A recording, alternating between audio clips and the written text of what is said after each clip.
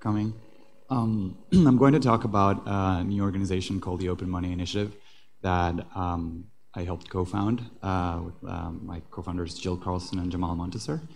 I'm the only one who could make it here this time, but they also send their regards and wish they could be here.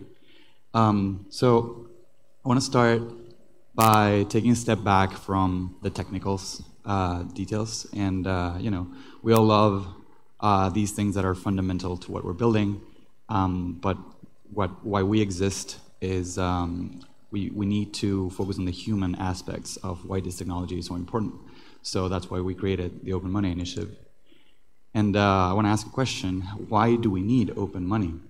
When I introduced you to Lorena, who's a 48-year-old woman from Venezuela who, in order to get her money out of the country, she needed to cash it in for US dollars, which is, she needed to use the black market for that. And then she put money in her hair to outsmart the guards that were looking for any way that they could seize money from people who were crossing the border, because these people are very in a very precarious condition, and the guards also are suffering the economic mismanagement of my country, Venezuela. So she outsmarted the guards in this way, and what we're looking for, or like what we did as our first project, is to look for better money products. So what we do as an organization is we research how people use money in closed economies and collapsing monetary systems. So you might have heard of the term human-centered design. We listen and observe, we practice design thinking, and our process is iterative. So if you are familiar with how IDEO frog design works, it's very similar. Our process is not really research, it's more like a search, right? So it's not academic style, very quantitative. We could also get into that, but for our first project, what we wanted to do is to get into the details of people's lives and how they survive and how they, in some cases, thrive using open money or trying to get access to open financial systems. So very quickly, we did 11 ethnographic interviews in site in Colombia. We did 6 interviews speaking with Venezuela on the phone. Unfortunately, we could not go into Venezuela for logistical reasons, but we were able to get a pretty good sense of how people live there. I'm from there too, but it's the situation evolves so quickly that it's very important to go there and to stay in touch with reality. And then we did a diary study as well. We did 16 diary studies with people that reported what they were doing, and they got compensated for their participation, of course, and just like their money behaviors and their day-to-day lives. And then we did displacements, which are kind of probes where we have people use Bitcoin, for example, for a transaction, something that is kind of slightly uncomfortable. That's why we call them displacements. We're looking to see not how Bitcoin changes a life, but what are the steps that we would need to take in order to make Bitcoin or to make any kind of open money systems more accessible to people. So the process looks a lot like this. After we do the interviews and after we collect our data, we have these huge heaps of Post-it notes, and we try to organize them and distill them into insights so that you can get the most of the research without actually going through this very, very long process. So we organize them into 3 buckets. So we call them confident, resilient, and open. And these are features that we think systems should have in order to be good open money systems. Let's start with confident. And these are all things that we uncovered from our research, right? So number 1 is the networks of people have replaced the roles of companies and institutions in Venezuela. So you can't rely on the state for anything, and you can't rely on banks to, for example, exchange money. So what you do is you go to your social networks, or you go to digital social networks, or you go to your neighbor, you go to the people that you know, and then you try to find ways to send money home. For example, if you're in Colombia and you want to send money home, the way most people do it is they go through a Facebook group and they see something like this, and these are the banks that this service supports, and that's the way that people kind of try to do it, because to get money into Venezuela, and I'll get into this, it's not so easy as just like, oh, do a wire transfer or do a Western Union. Western Union doesn't really operate. And so we're seeing behaviors like this, where you use WhatsApp. This is a money changer that we met and that we worked with. And every day he makes these like images of the rate of the day, and then he sends it away, like he sends it off to his contacts. And then people that are interested, they say, oh, I want to change some money, and then that's how he gets more customers. And in order to have a broader reach, he uses this like WhatsApp status feature, which is virtually unknown in most of the countries where I've lived, but it's very, very used in Venezuela and Colombia, and probably the rest of Latin America. It's kind of like Instagram stories. So, but instead of like posting, or maybe interspersed with your stories of like what you're doing, you also post opportunities to buy and sell dollars, currency, etc. So if you want to move money out of Croatia, for example, to the US, it's pretty simple. You just do a wire transfer. If you want to move money out of Venezuela, you have to do 2 moves within 2 systems. So you need to find someone, a counterparty in Venezuela that has a US bank account, and you also need to have a US bank account, for example, if you want to like use the US, or this applies also to Europe and applies to every country. So this is what is called a hawala. You might be already familiar with it, but it's just to illustrate that this is what is going on, and this is like the networks of people are very, very important for this process, because there's no central institution that you can trust to go and do your transfer. In Venezuela, every transaction is forced to feel like a drug deal. So this is me trying to send money to a charity in Venezuela. We were in Colombia at the border, and this guy, this is what he does for a living. They're like a regulated money exchange house. They're not really allowed by Colombian law to send money electronically, but they do anyways. And what they do is they connect with an associate in Venezuela who does the other part of the transaction, because you give them money in pesos, and then the counterparty moves money inside Venezuela. Because now, because of a government regulation in Venezuela, you can't even access Venezuelan banking from outside the country. You would need to fake that are using an IP address from Venezuela, and obviously most people don't know how to do that. So this is the workaround that they have. So as you can see, it's a cumbersome process. You have to wait for the guy to send you a WhatsApp message, and then you wait for a couple hours for the counterparty to act, and then they send you a screenshot of the thing. It is very cumbersome, right? Number 3 is, despite scarcity and economic collapse, some people are thriving. So we spoke with a man that said this: hyperinflation has made some millionaires. I got a $1 million loan in bolivars, exchanged it in the black market, and bought an apartment in New York City. The following year, I paid off the loan with $20,000. So this is a system, of course, that is entrenching inequality, which is really bad, but it really surprises to see that people are still making money from the crisis, and the luxury restaurants in Caracas are still full. So, for example, if you were to design a system that only targets, the very, very poor, or or maybe the people who have some kind of threshold, you target smartphones. I think it's worth considering to include these people in the system as well, because if they have a lot of money and they don't know what to do with it, you might be able to enable money flows from people who have money to the people that don't. And then we've seen also that there's people taking advantage of others by the way of pyramid schemes and easy get-rich-quick schemes. Here you can see that 37% in 12 days and lots of emojis. And it's often the most vulnerable who fall prey to this. This is a woman that we spoke with. She lives in Cucuta. She's in her 60s. And she was asking us if we were, our opinion, is this a good idea? I got this from a friend, my son's friend, but it seems kind of sketchy. So people have this intuition that it's not, it can't be that easy to make money, but sometimes they override these intuitions because they are forced to survive, and under those conditions, it's difficult to kind of put yourself in their shoes. And also, this is what they can trust. Like if your network is the only thing that is protecting you, it can be a force for scams and a force for bad behavior. Resilient. So Venezuelans endure constant swings between modern and primitive existences.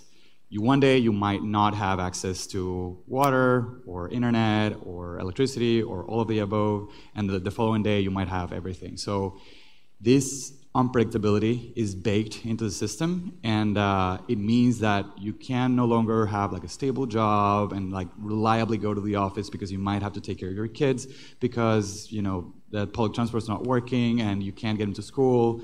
There are all kinds of interactions that happen here that are very difficult to design for. And that means that we should design systems that are resilient in the face of shortages and occasional shortages, but also shortages that cause other problems to surface as well. Income from the informal economy often eclipses paid salaries. So we've spoken, for example, with this university professor. She says, I work at a site called Digital Tasks. I spend most of my evenings doing simple tasks for students in Panama. I make more there than I do at my job as a university professor. So we've seen people who would be thriving in other conditions, who would have good careers, that are being forced to do things that are suboptimal, or they are sacrificing their long-term prospects for short-term subsistence. Leaving Venezuela is like going from a sinking ship to a lifeboat with a few provisions. We saw this a lot when we were speaking with the people in Colombia, that almost everyone had the expectation, oh, when I leave Venezuela, I'll finally be able to do this and that, But it's complicated because many people don't have legal paperwork to reside in the countries that they're moving to. Many people don't have a safety net. They're not moving with their entire families. Oftentimes it's a single family member, maybe the younger and the most capable physically or intellectually sometimes, that is going and taking one for the team and trying to make it work and send money home. So it can feel frustrating, and there's a lot in people's minds when they do this big jump. Open. Nobody wants the bolivar, the national currency, but it is necessary to survive, and it's something that really surprised me too. I would expect that everyone would be using the dollar and Bitcoin and all these things, but no, because it turns out that the bolivar is the most widely distributed currency. It's the only thing that kind of, it's what functions as money, even though it's really bad money. It's what people have, and breaking habits and breaking, the implicit trust that people have in the currency is hard. And we actually spoke with many people that were sad about the state of the bolivar and were proud, they were initially proud of the bolivar, saying, look, oh yeah, this is like my national currency. I have a 100 bolivar bill here. I'll show you. So that people would look at this money. And this is worthless, by the way. This is it doesn't, it's like $0.0001 or something. Maybe I'm missing a few zeros there. And this was issued last year. This bill was issued last year. And so people would look at this money and say, yeah, it's a shame. I'm proud of my country. This is so sad that my country is being put through this. So people in some ways want to use the bolivar, but they don't want to actually hold it. They want to hold US dollars, and they want to hold Colombian pesos when you're close to the border. And here you can see, we went to Cucuta, which is the border town between Colombia and Venezuela, and this is what bills are for now. They are art. They are to make art. And all of the things that you're seeing here, all of the bills that you see here are probably worth $1 in total, if you add everything up. And there's some really nice art coming out of it, but it's just to show that this is absolutely ridiculous. Product sellers have the power to choose the means of payment. So we spoke with a guy, and it said, I looked everywhere for my mom's medicine. None of the stores had it, so I looked on Instagram. I found it, but the seller only accepted Zelle. If you're familiar with Zelle, it's an interbank transfer system in the US between US banks. I don't have an account, so my uncle had to help me out. So it turns out that people are using foreign systems to be able to transact because there's not enough dollars in cash to go around, and there are some people with access to US banking. So this is creating some discrimination between the people that have access to US banking and the people who don't have access to US banking. And if you don't have access to US banking, you have access to fewer products, which is a real problem. When you live in Venezuela, there's no good way to save. We got a few examples of this. When I'm going to the movies or my mom is going grocery shopping, I change Bitcoin into bolivars at that very moment. It's easier and faster to exchange Bitcoin than dollars in cash. This is a woman who just is graduating now from college, from the university where I graduated as well.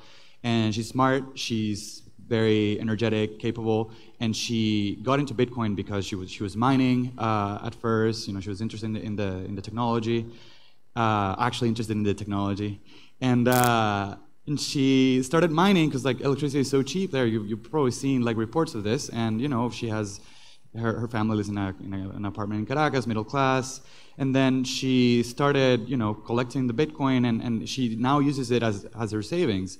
And it's not an ideal way to save, of course, because Bitcoin goes up and down, but it is a lot better than the Bolivar. So the way that she does use the money is, instead of keeping her savings in Bolivars, she keeps her savings on local Bitcoins, like part of her savings in local Bitcoins. And then whenever she needs the money, she just goes to local Bitcoins and cashes the money out. It takes like 15 minutes, which is pretty remarkable. I pay my maid in dollars, but she doesn't want to take the bills home with her because it's unsafe. So I hold the bills for her. I'm like her bank. This is the wealthy investor that we talk to as well. I use a nonprofit, sends me my monthly scholarship to my Uphold account. It's in dollars. I can then use RTM to exchange them into bolivars. RTM is a Mexican startup that is doing work in Venezuela. And at the moment, it's not really widely accessible because you need a VPN to access, and they don't have a mobile version, but I hope this changes very soon. So they're coming up with a new platform very soon. I'm looking forward to seeing that. And I want to talk about opportunity areas, right? Because we weren't content enough with just providing you with the summary of the research, but we also were designers, and we want to highlight the opportunity areas and some product concepts that may inspire you to create products. And I'm really happy if you could talk after if you're interested in any of this. I would like to make all of these happen. So how might we enable access? And I'm going to refer back to the three concepts or three buckets that we have. Let's start with confident. We often say in this community that we should avoid having trust, that we should avoid having systems that rely on trust. But I would challenge that, and I would say you should leverage trust. Trust already exists in communities, and if you can leverage it, you can build much more powerful systems and much more usable systems. So first concept, these are very high level, is a digital banking ambassador. So what if you had an application that onboarded you into how to be an ambassador for the community, for your particular community? You could, for example, pick the most tech-savvy person in a group, and that person could be an advocate for Bitcoin, or be an advocate for Zcash, or be an advocate for open money systems. And that person could teach other people to do it. And we could have this model where we have incentives so that communities start using this, maybe at least at first for saving, but in the long run, maybe they will be able to use them as currency, right? Growing circles marketplace. So we've seen that access to product is very important, and it's not equal. So what if you could rely on your social network of choice, and in a privacy-preserving way, I would prefer if we were that way, you could see that you could have some friends in common with the people that you're buying, and then therefore you can extend your circle of trust. So you know that when you get a product, you're not going to get cheated, or there is a little bit more trust in the system. So resilient. We need to ensure consistent access even under bad infrastructure. So what if we could have offline mobile transfers? We don't really need to guarantee perfect resistance or perfect resistance to double spends, right? Like if you have a relationship with a shop owner, for example, and you go every week, and sometimes you say, well, I don't have money, can I pay you back like next week?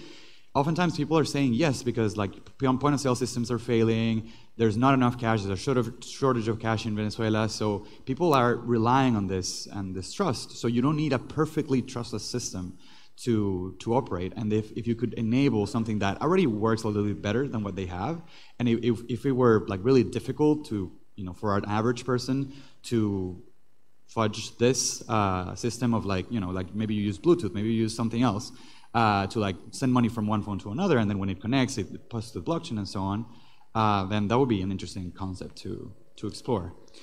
And then you could also have bills, like there's some people working on like, Open Dime and so on. This is something that's interesting. Not all phones have NFC in Venezuela, unfortunately. There's about 5 million smartphones that are Android 4 and 5, so they're old models.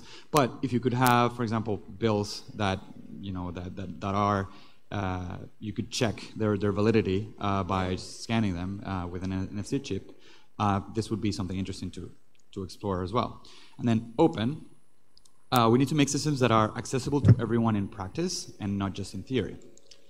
For example, let's say that there is an easy cash out USD wallet, and let's call this is a stablecoin called USDX, whatever, and you can deposit money there and you can get money out. And the way maybe it works is by, local Bitcoin is already pretty liquid. You can get bolivars, which is the currency that, again, people use, pretty easily using Bitcoin. So you have local Bitcoin's liquidity between Bitcoin and Bolivar, and you could have global liquidity between Bitcoin and DAI or Bitcoin and your favorite stablecoin. And since people, what they want, first and foremost, is access to the US dollar, you could enable this access by leveraging the liquidity pools, but you have to package it in a way that is easy for the average person to use. You could also multiply the money changers. Everyone in Venezuela could be a money changer because they have access to at least 2 jurisdictions. They have access to their banking at home, and they have access to Bitcoin, which is a global jurisdiction. So let's maybe make more people aware of how they can be effective money changers, and more peers in the network mean more access. And then you could also have a universal point of sale system. So thinking back about this guy who couldn't use Zelle until he asked his uncle and so on, maybe there's a way that you could in a peer-to-peer fashion. And I am sure Zelle will not like this, but in a peer-to-peer fashion, you could find someone that is your peer, like that is your counterparty, and you could deposit Bolivar somewhere, and seamlessly that there's a chain of transactions, and then eventually some Zelle dollars get into your merchant's account. So it's like a reverse point of sale system. That would be also interesting to explore. And then join crypto accounts, because since there is always the more tech savvy person, maybe the person who is in Colombia just making it work, sending money home. Maybe they can share an account with their family members in Venezuela, and they don't even have to do a transaction. You could save on transaction fees because you can join. You have trust. You're not going to spend the money of your mother. So perhaps this is a way to get started with how people like get more access to cryptocurrency. And I'm going to talk briefly about some very small engineering victories that we are proud of. Coinbase Wallet just released a light version. And kudos to them, because we've been kind of pushing for this for a long time, and because Give Crypto has the mission of getting crypto into people's hands, and it turns out that you need wallets that work on the devices that people have in order to get, it's the most basic requirement. So up until last month, the Coinbase Wallet did not work on most Venezuelan phones, and now it does, which is still needs work, but it's an amazing thing, and it only took it doesn't take that much effort, there are trade-offs engineering that we can talk about, but this is generally positive.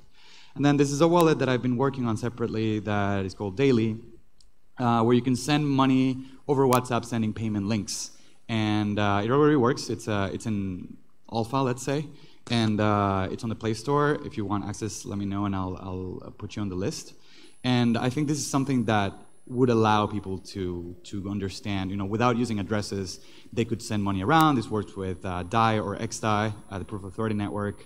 So I think developing this and others, and of course, this is still a closed system. You still need liquidity, and you still need to access, to bridge the gaps. But I think this is something that is worth keeping going. So. I want to close with why do we need open digital cash? Because I don't want to just talk about open money. We are a privacy conference, and I think we need to take these systems further and make them private. Even though the Venezuelan government doesn't have the resources to monitor transactions in blockchain today, this can change very quickly, especially if they maybe have China's help, which is I could not discount. And I'm sure you've seen this. This is why we need digital cash, because paper is going to die, paper money is going to die, and before it dies, we better have an alternative that works, because if not, that is the road that goes to totalitarianism. So thank you, and especially thank you to the Zcash Foundation for generously funding this project, and I'm looking forward to keep working with all of you to bring more open money to the people. And follow us on Twitter, please. Thank you.